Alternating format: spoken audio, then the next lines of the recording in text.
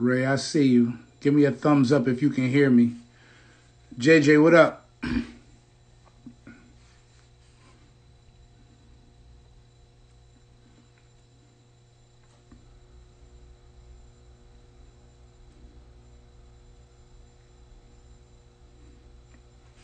I bet.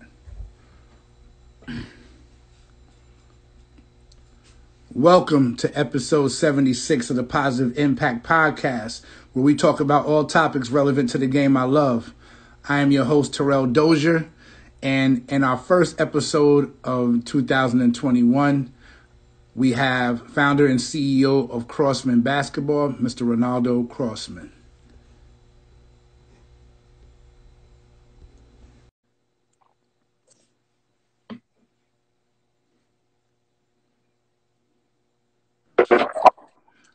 Yes, sir.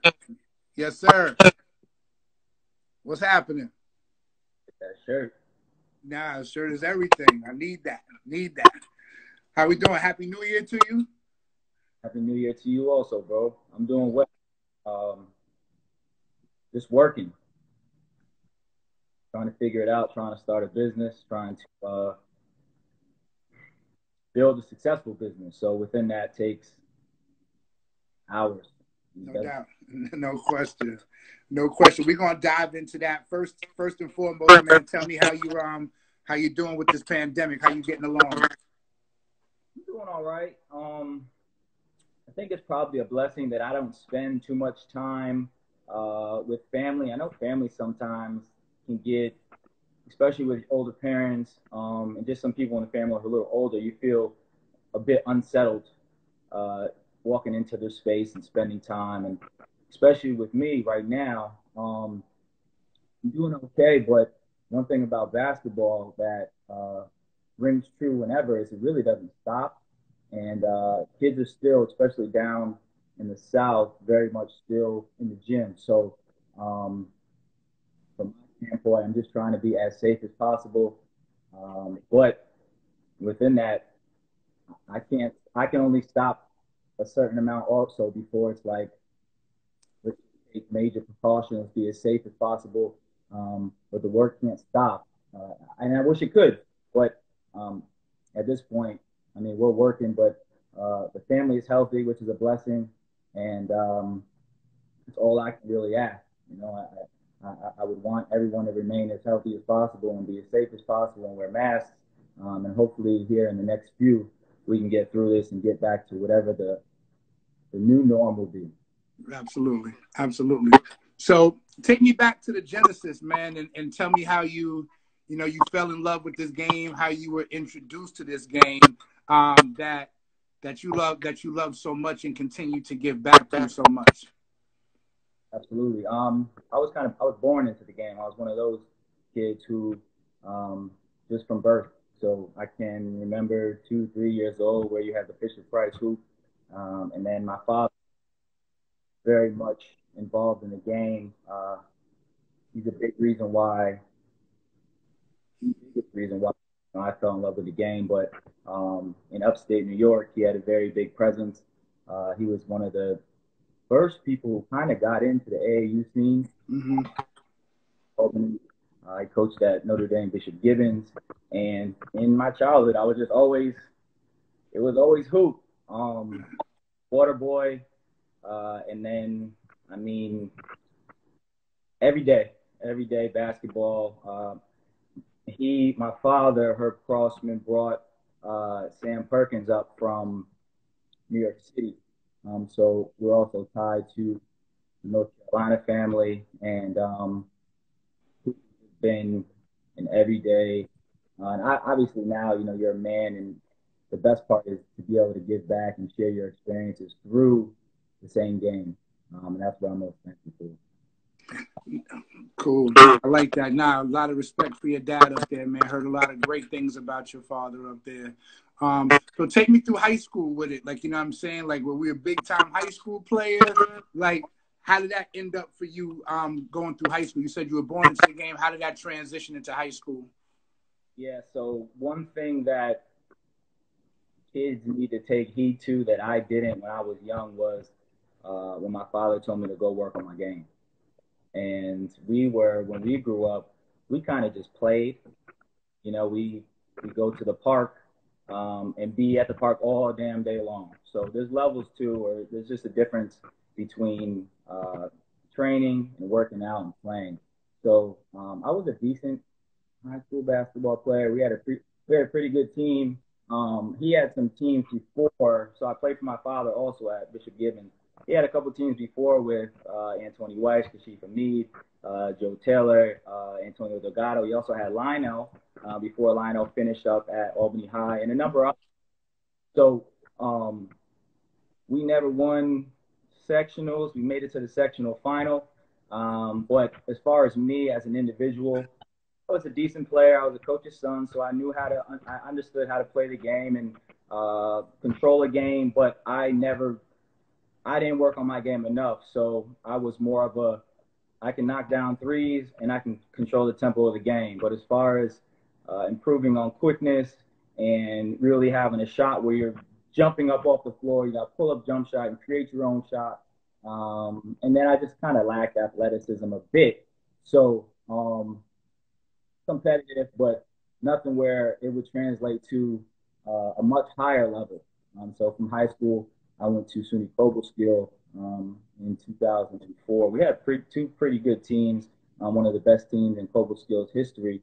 So at the collegiate level, but one thing that I didn't do that now I'm in the lives to tell kids is you gotta do your schoolwork.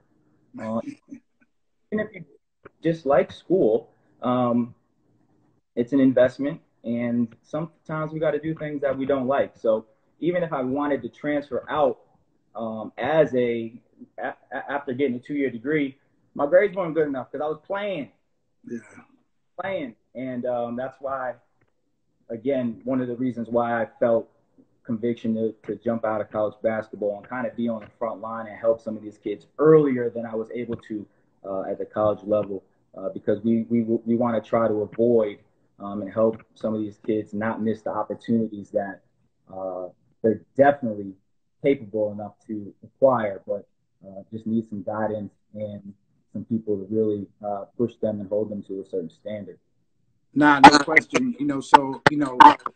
One, a big reason, I follow you and you follow me. Our missions are pretty much aligned. You know what I mean? And getting into kids early on the grassroots level. So take me down to UNC Charlotte. You know what I'm saying? Like, you're there now, but like, take me to the beginning of Reynaldo and Charlotte, North Carolina.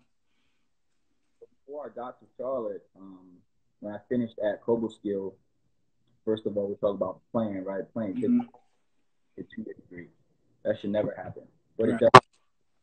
Thankfully, I finished. But all along, I knew that school needed to be a priority. I just come from a family and parents who that's what you're supposed to do. Slip ups along the way. There's going to be times of immaturity, and it's going to take some figuring out. So it just took me some figuring out. I took a couple years off once I graduated from Cobleskill, just to work and try to figure out exactly what it was that I wanted to do. Right. Also extremely important because kids want to make their parents proud. Kids want to make other individuals proud, and they jump into school and they don't know what they want to study. So they end up graduating with certain degrees that they're not passionate about. And now you graduate, you got a 4-year degree, you got some type of debt, maybe you went on scholarship. Regardless, you're not utilizing your degree. So I needed to find something that I had interest in. I definitely was one of the kids who didn't love school, didn't have a passion for school, and probably underachieved throughout. But at the end of the day, you have to get the job done one way or another. So I was home. I was in Albany. I'm a big disliker of snow. That's why I'm where I am now. Right. I had some family down in Charlotte. My grandmother was here. I had a couple cousins, a couple aunts, and UNC Charlotte had exercise science. And over the me taking some time off, I realized that I needed to find something that I could relate to in some form or fashion. It wasn't going to be sitting behind a desk. It wasn't going to be crunching any numbers. It wasn't going to be sales. And I was blessed again, by the game of basketball to always care for my body and always want to be in shape and just look a certain way, and then for my body to perform a certain way. So when I chose exercise science and I got into UNC Charlotte, that was a big reason why I was able to make that connection. And then even prior to then, if we're talking about myself as a coach and trying to figure out that I wanted to be a coach, I graduated from SUNY Cobleskill, still no coaching history. And then I actually was coaching with Coach Lucius Jordan and I, obviously he's at UMass now. He was the head coach 8th grade at Green Tech, and I was his assistant. And this is some years ago.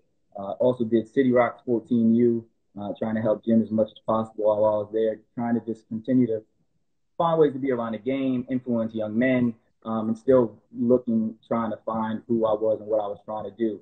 And then also, I really found out that I wanted to coach.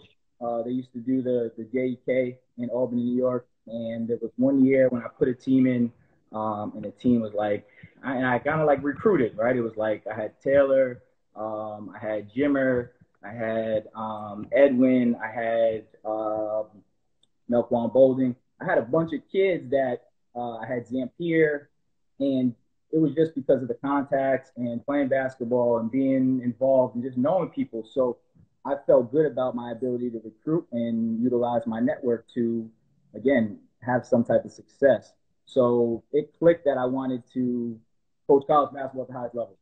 Mm-hmm. I don't know what that entailed at all, but that's what the thought was.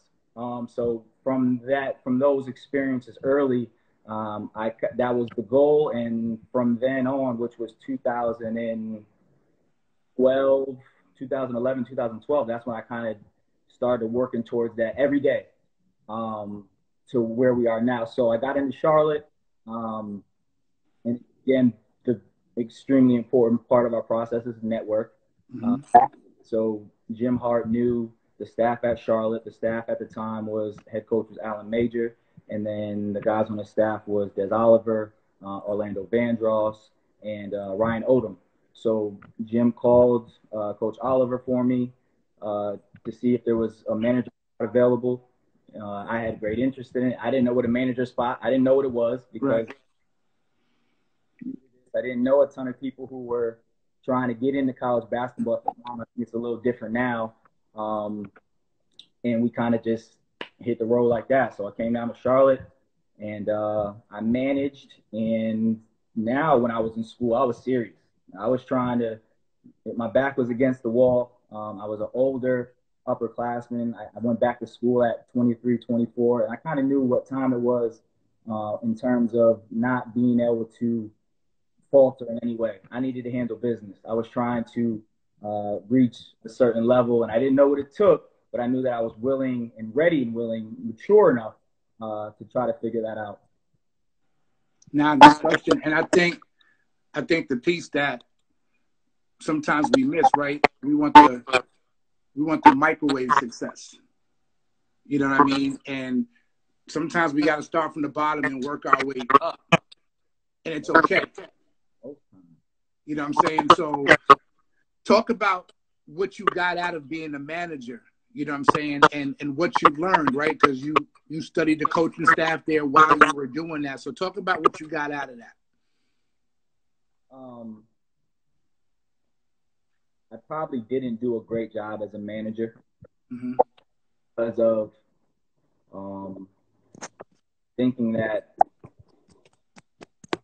be having more of a role or than I should have had. So I was really focused on the school part, and as a manager, to be a really good manager, you probably want to treat that like a full-time job, because that's the guys who are finding opportunity. That's what they're doing. They're not in the office 3 times a week, only for practice, only willing to do certain things. Those guys are in it, and the ones who are in it and they stay in it and they treat it as if they're on staff, those are the guys that bump up. No problem. Now, obviously, everybody's path of bumping up is a little bit different. Trajectory is a little bit different.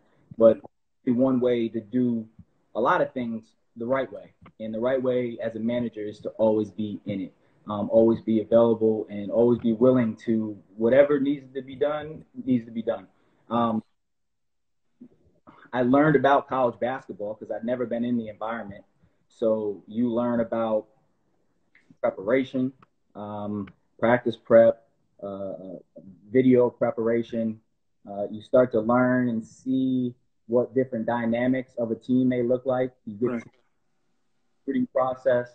You get to sit in the office while one of the coaches works scouts, and then you can have conversations about, what are you look, because these are all things I've never been in the environment.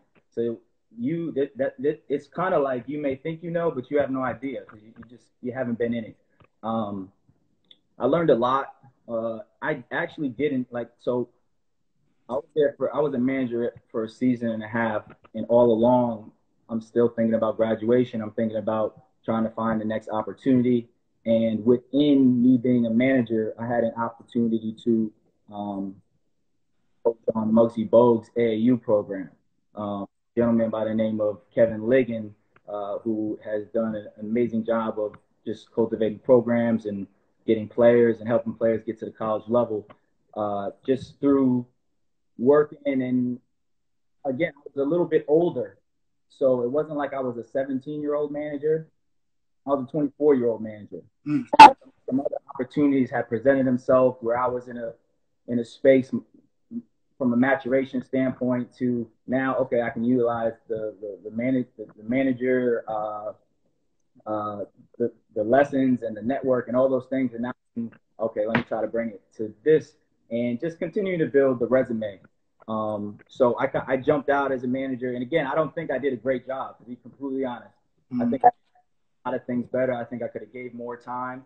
But I was also really concerned about my schoolwork. And I was a person who I need to study a lot. I'm going to go to class and we're going to prepare a little bit and we're going to be good.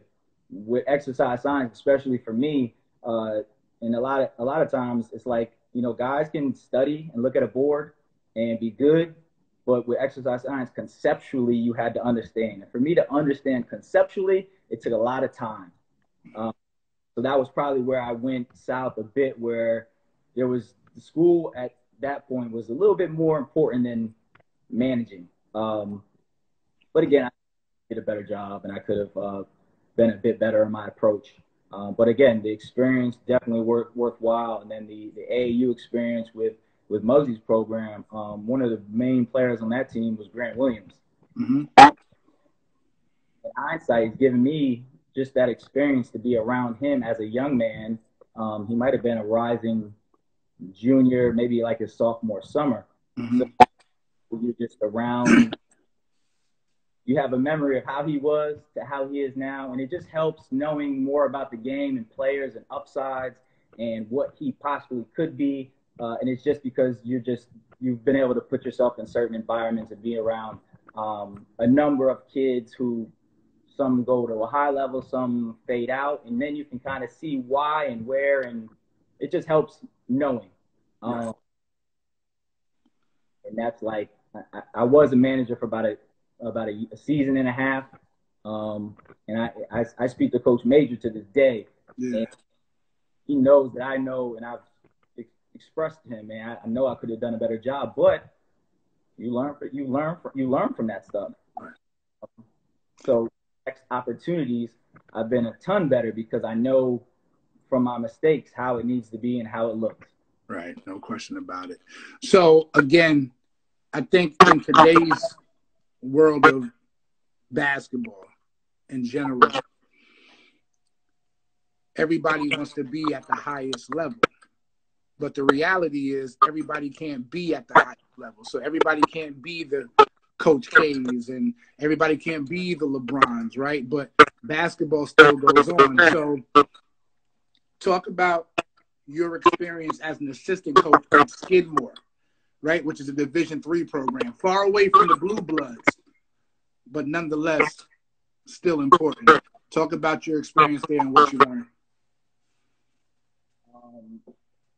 I got the Skidmore job. The head coach, Joe Burke, he Was before he got to Skidmore, he was an assistant at Cornell. From a conceptual standpoint, which that's got to be the most important. It's not the most, but from a conceptual standpoint, when I got environment, I learned so much quick. When I was at Charlotte, I wasn't on the court. I was verbalizing to teach concepts. So when I got to when you're at a Division III program, in most cases you're the only assistant, and in most cases you're a young assistant. So my ears were I was wet behind my ears, no doubt, and I just kind of worked as hard as I could at being who I was, the best of me, which was extremely personable, recruiting my tail off, trying to build relationship, and doing whatever it took to help coach win.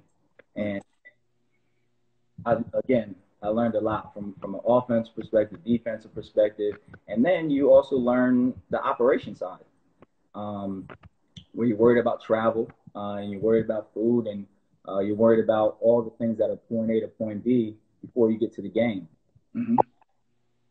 And then you learn game planning, and you learn at the beginning, and all the things that a coach is trying to put into all the things that he sees for that team being, and starting from the beginning and implementing day by day, game by game, and trying to get to you being your team, being your program, being the best that they could be towards the end of the year.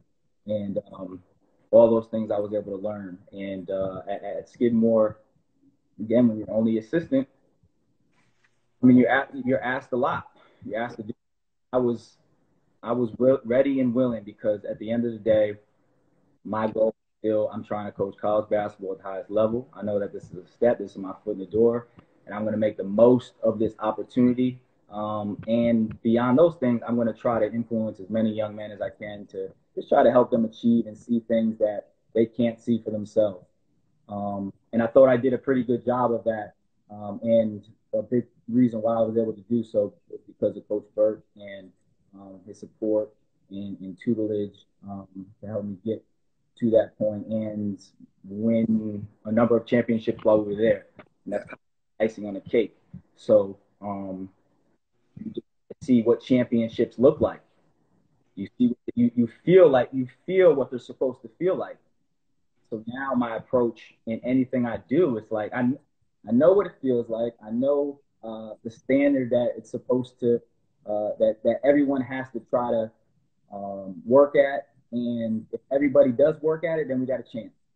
And not on the same page, and then it comes down to like who your personnel is. You just got some guys who just more talented than another team, then maybe so. But in most cases, the best teams that I've been on has been 1 through 15. Everybody on the same page, everybody working towards the same goal, and I was able to see those things at Skidmore because we were able to win a number of years again, which is a blessing. No doubt, no doubt. And so we talk about the D3 level, and now let's talk about the D1 level. Talk about how the Yale opportunity came about. Well, the only difference between levels anymore is it's not skill. It's faster in most cases. And then Yale came about because you're coaching. One thing that you want to do is you always want to be in it. There was a time where one of the coaches at Charlotte asked me to do something. I had a really good relationship with him. I was like, nah, coach, I ain't gonna do that. In hindsight, just you need to do that. You're trying to get. That's a test. They're asking you for a reason. They could ask somebody else. But I say that to say you want to try your best, myself even now, to always be in it. If you're going to be the best, you need to always be in it. You need to always be available.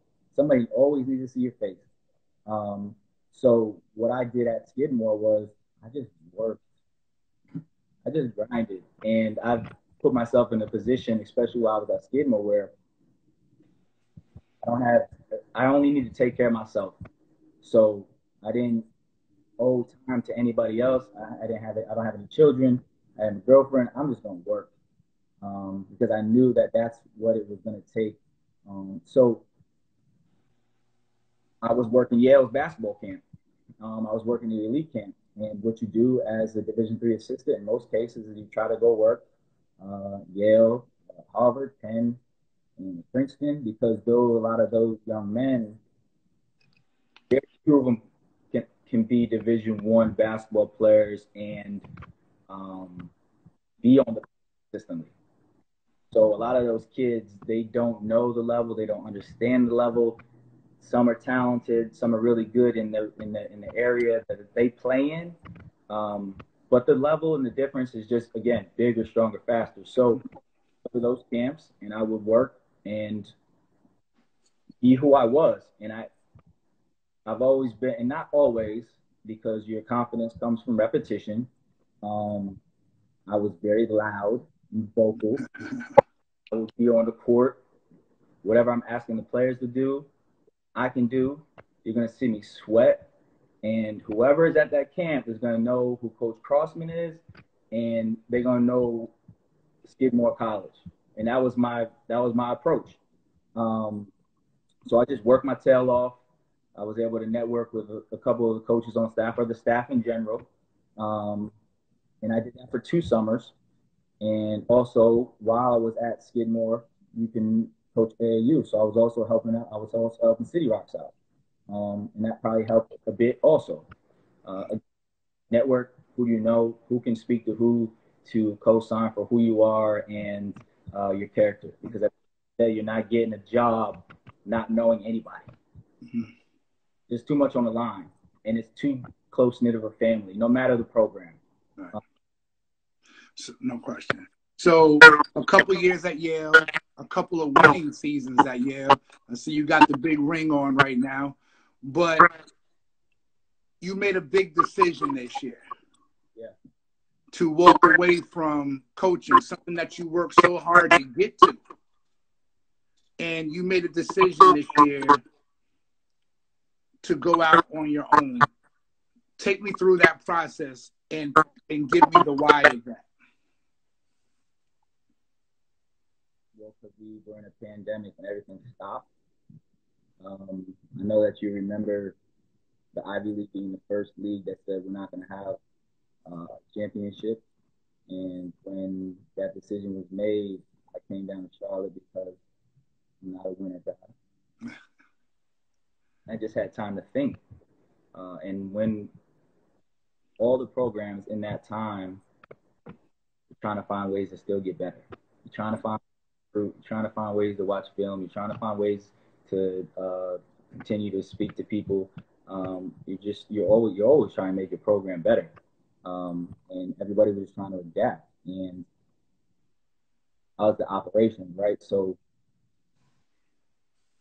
beyond studying and getting on some, watching some clinics and speaking to some people here and there, I can't really do nothing. That's how I felt. I felt like tired, and I was so ready to be able to give my characteristics like I was when I was at Skidmore, getting on the road, talking to people, building relationships. And when I took the ops job, I took that job because I knew that was a stepping stone to get to the assistant spot that we had been working so hard for. But fast forward, I was having a conversation with one of my buddies who he does some training in South Carolina, and I was on the phone. I was in the car. You know how coaches do when they're in the car. Call people, have conversations, try to catch up with people that you haven't been able to touch base with. And I was telling him all these things that he should be doing for his business. You do this, you do this, you do this, you do this. And when I got off the phone, I'm like, "Oh, you should go do that in Charlotte." And I just saw a vision. And prior to that, I had been training. I had went back home and a couple kids or a couple parents had asked me that I had worked with prior to leaving, do you want to come work the kids out? And they were younger kids. I wasn't thinking much about it, but when I was at Yale, I couldn't get on the court. I could not coach. And if I did, very, very, very, very, very limited amount. So I could count on one hand how many times I had trained anybody, player developed in a couple years. When I trained, I just felt like a burst of energy. Like, damn, I miss being on the court. I miss being able to touch the kids and teach them and influence. So that cooped with the conversation I had with my friend and just the position that I was in my life where, not to say I wasn't willing to do another year as the ops at Yale, but I felt good about moving back to Charlotte. My girlfriend lives in Virginia, so I felt good moving closer to her. And I felt that with my experience over the last 11 to 12 years, that there was a lane for who I was, what I had learned, and just me being confident in myself that I could influence a lot more kids than I was able to at the college level. And again, we're in a time where the positive influences more than ever, and people that are going to hold them accountable, and people that are going to challenge them, and not challenge them every once in a while, but all the time.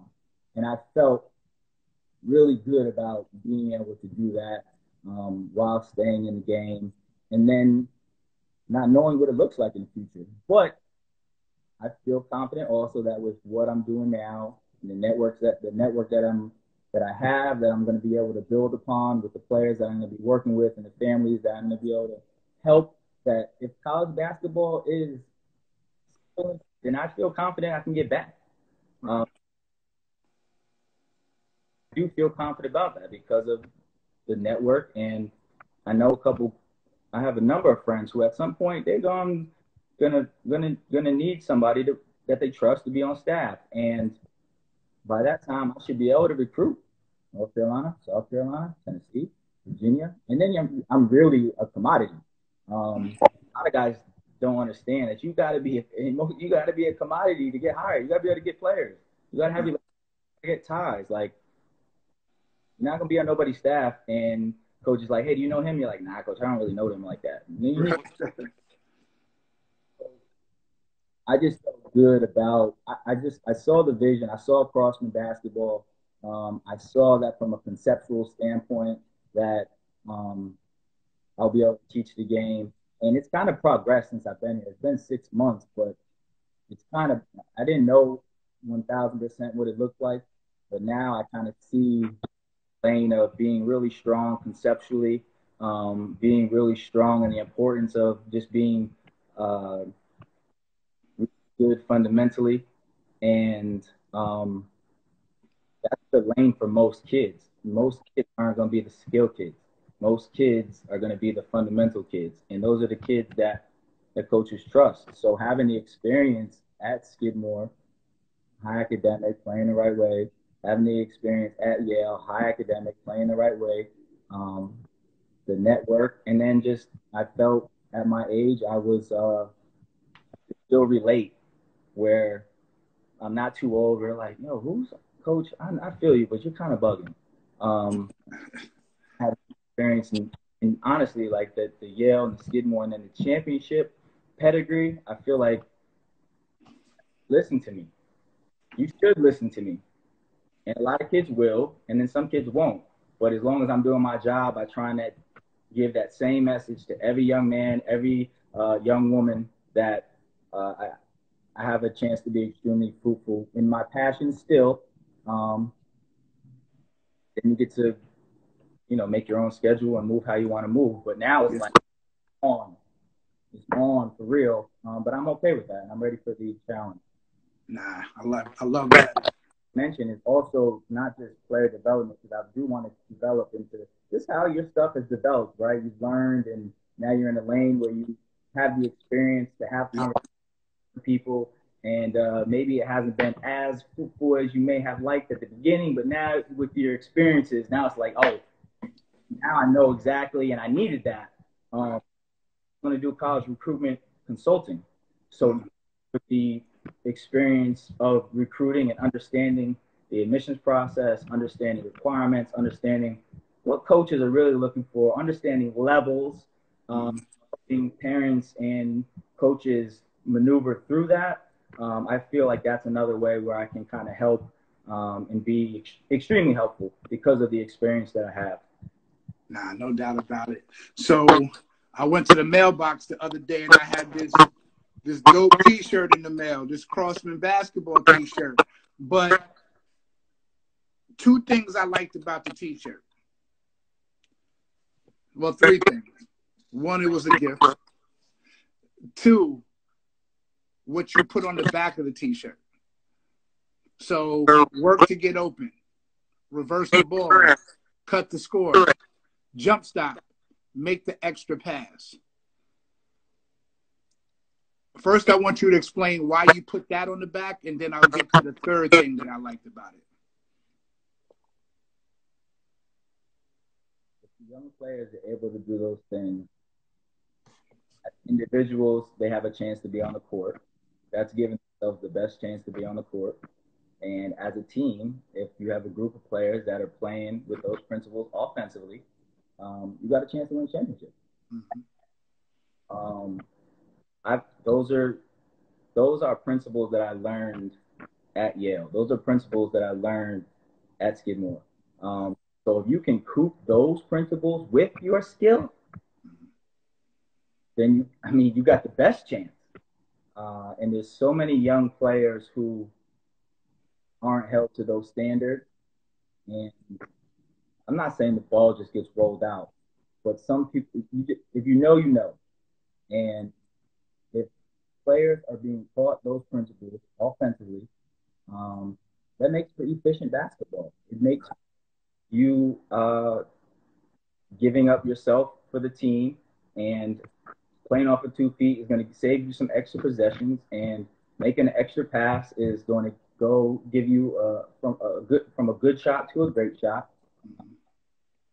In each of those principles, when I either a parent or a coach or a player, especially when I give it to the kids, it's like they're in class, they're in school. Like, what is working to get open? Do you know what that is? Especially young kids. What is a ball reversal? Do you know what that is? What is it? And the kids, they've never had those conversations. So I feel I'm happy that I was able to think of putting that on a shirt. I feel like it's beneficial to everybody who's in the basketball world, no matter if you're playing basketball the right way. And honestly, I think it gives kids incentive. I'm like, hey, when you wear this shirt, when you wear it, you have to know how to play basketball. And give them, everything might not add up right now, but at some point they go, oh, that's on the back of the shirt. I've been telling you that from the beginning. Save a lot of kids time on the bench. It saves a lot of kids frustration with not understanding what coaches is asking for and what coach is looking for. Because one thing that is consistent across the board especially the college level, like there's only a small percentage of kids who go from high school to the league, or you go from high school to Kentucky, balls in your hand. You have to know how to play the game. Coach has to be confident in your ability to carry out the game. And those things on the back of the shirt, you're going to start learning. And a lot of kids are learning it now, no doubt. But that's what they teach. The only thing that's different on that shirt than the league, the NBA, is that a lot of those guys are playing off the 1 foot, finishing around the basket a little bit differently. And you need to be able to play off of 1 foot. Don't get me wrong. But if you play off of 2, you're because he knows that you're not going to be making rush decisions. No doubt.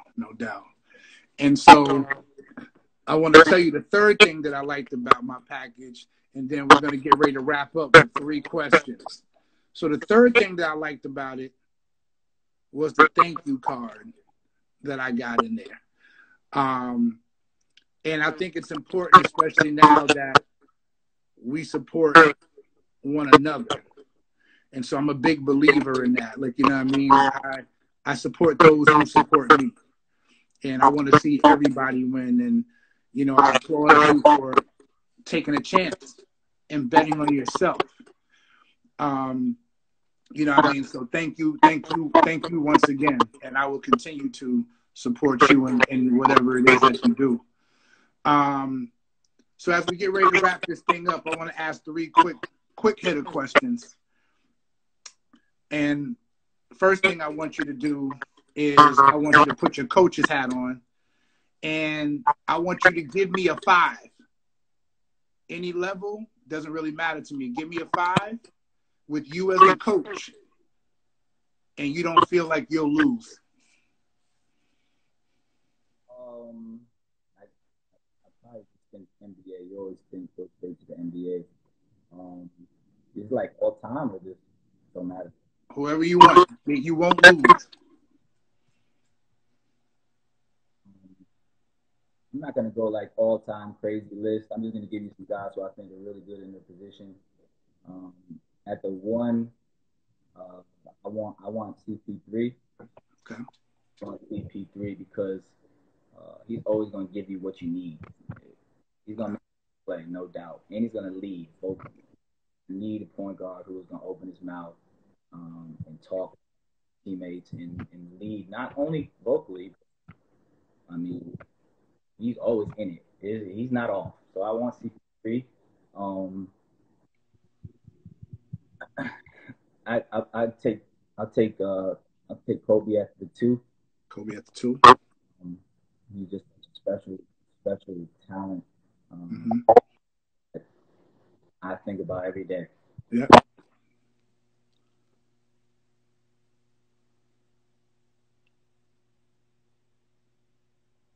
Out and out working the way that I know that he would be working, I'm up because I don't want legacy to be in vain. So I'll take Kobe at the 2, regardless of what he did on the basketball court. We already know that. That speaks for itself. Right.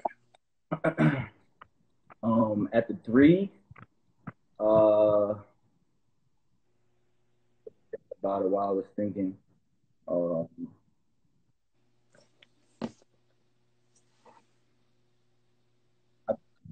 I'll take Pippen at the 3.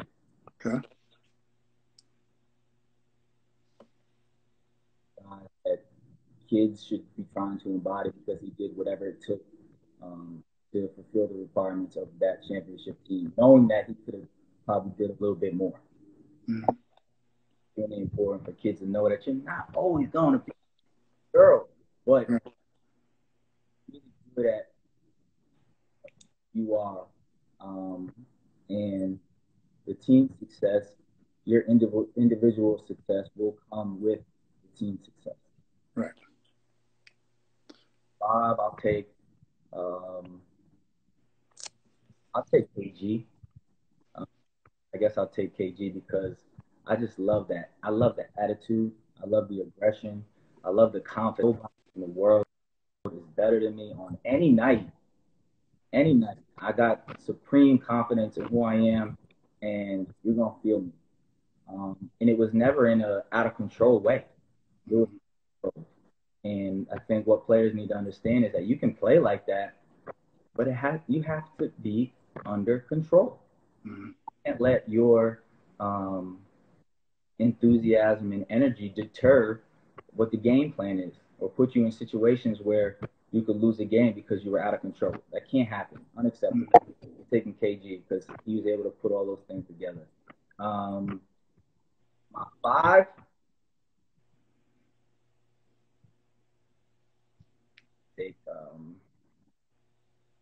I'll take Isaiah Stewart. I have 5.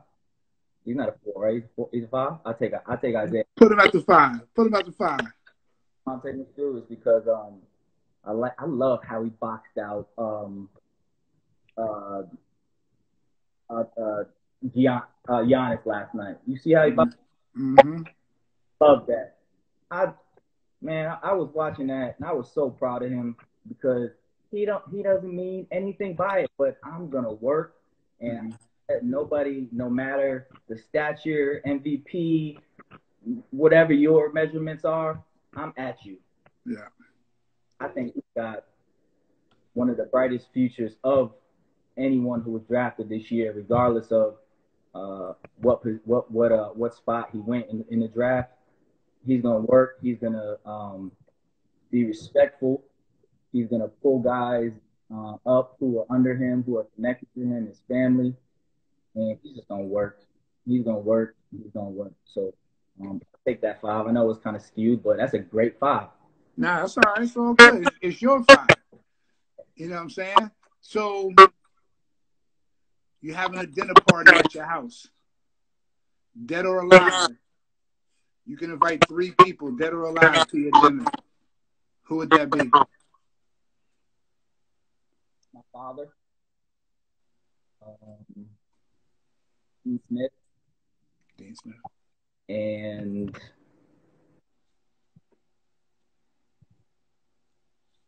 Muhammad Ali. Okay, it's a nice dinner. Love that dinner. That's the best dinner. The best one ever. And I say those people because I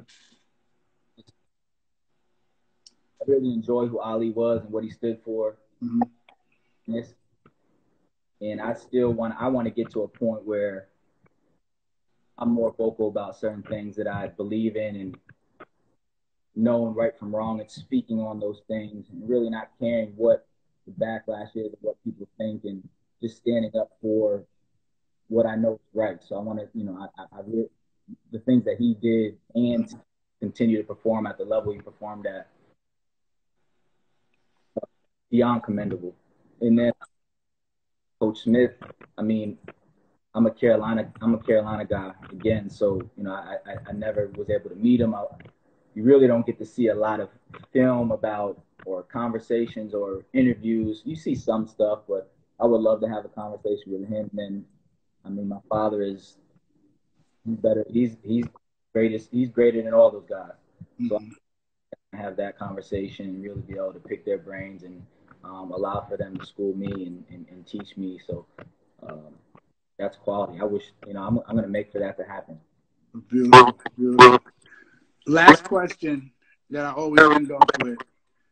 When it's all said and done, how does Reynaldo Crossman want to be remembered? In a positive way.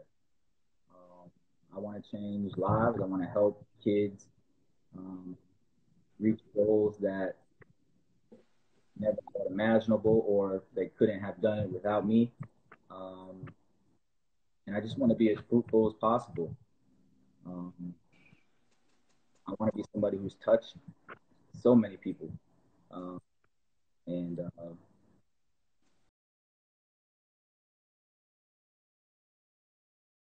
I can just carry myself the right way. I'll be in a good position at the end. Just got to continue to step my game up. No question about it. No question about it. Ray, man, I appreciate you coming on here and chopping it up with me. It's always good catching up with you. We'll be talking soon. We got a lot to build on. And good luck to everything that you're doing down there, man. I know you're going to be great, man. Keep up the good work. I appreciate you. Thank you. Appreciate you. And we'll talk soon. All right.